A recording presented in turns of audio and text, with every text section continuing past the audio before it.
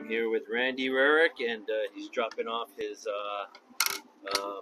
latest batch. The latest batch of black tips, and we have a couple new sizes, but we'll go over all the sizes and why he developed them. Well, for the last year or two, we've had the 7.5 and the 8.5, and what makes these the best single fins you can buy is the tip flex. That's what's unique compared to everybody else. It's got carbon here, honeycomb in the center, the flex patterns in the top third, and the carbon fiber tip.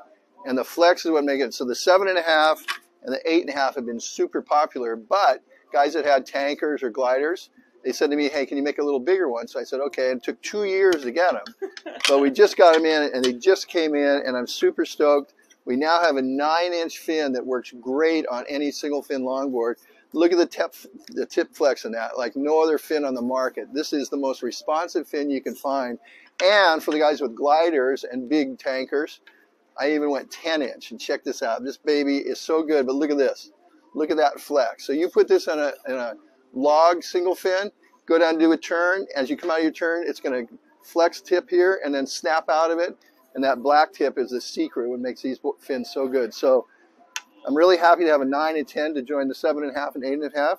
So if you want a cool fin, come into Hawaiian South Shore, and they got the goods. Right on. So the flex on this, it goes this way, yeah? Yeah, so really thin, super light. Most fins are stiff because they're all fiberglass.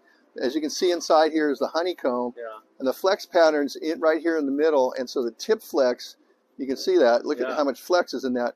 When you go into your turn, like I said, it loads up, the tip flexes, and then as you come to the apex of your turn, it goes twing, gives you a little spring out of your turn, and a lot of projection. So that's what makes these fins so cool. What about, are you using it on your boards when you surf out in your home break at Sunset? I live at Sunset Beach, and I have a 7.6 mid-range. I use the 7.5 with little side bites, little 3-inch side bites.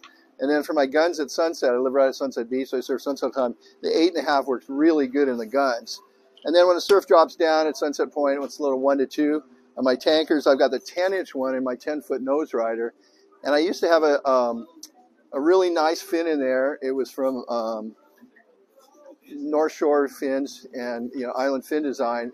And Steve Mock makes a great fin, but I came up with a flex on this thing, put this in my 10-foot board, came alive. I just blew my mind because I've been riding that board for a couple of years, and I just went, whoa, it just made the board lively again. So you want a cool fin for your single fin? This is the one. Thank you very much.